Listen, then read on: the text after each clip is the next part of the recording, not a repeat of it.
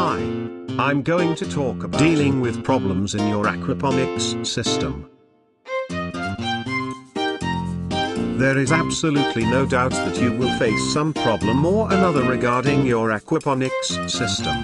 It could either be a flaw in the setup, fish dying, or the plants not reaching their full potential. Each problem has a remedy.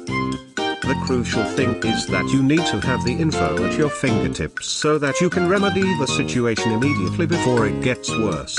A stitch in time saves 9. This article will give you a few solutions to a few common problems. However, the list is by no means exhaustive.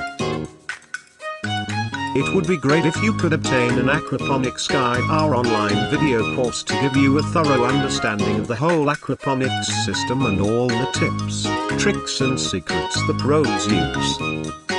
Most problems usually occur with the plants. Either they start to wilt or die. Oftentimes, solving this problem is the most difficult because of the host of factors that is involved, and any one factor might be responsible.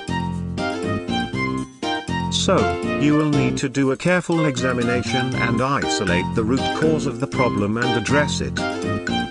In some cases, there may be a nutrient deficiency. If that occurs, a simple solution may be to add more fish into your system. However, if the number of fish you have is at optimum level, you may just wish to purchase some nutrients to add to your water every now and then. If your plants are wilting or turning brown, that could mean the chemical composition in the water is too harsh for the plants. If you've been adding any chemicals to the water, stop immediately.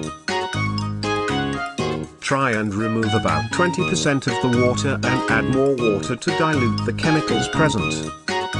If the leaves of your plants are dying, then you'll need to check the water flow. If the water is flowing too fast, your plants may not be getting enough oxygen.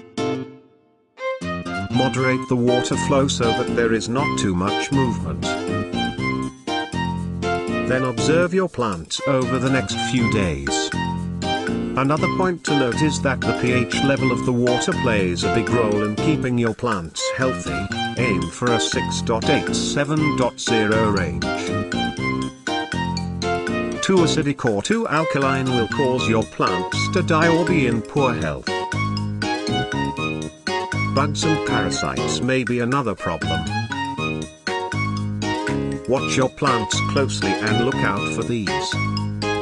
Other than the plants, the fish too can give problems. In most cases, it's due to improper aeration of the water. If your fish keep coming to the surface and gasping for air, you will need to get a stronger pump to aerate the water. Too many fish in one container may also cause this problem.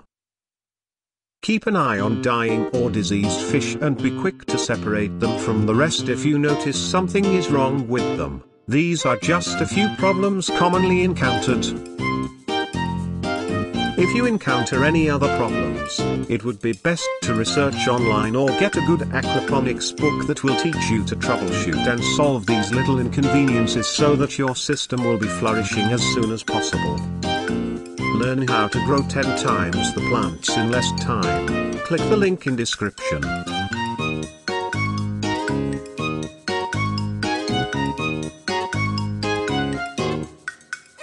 Thanks for watching.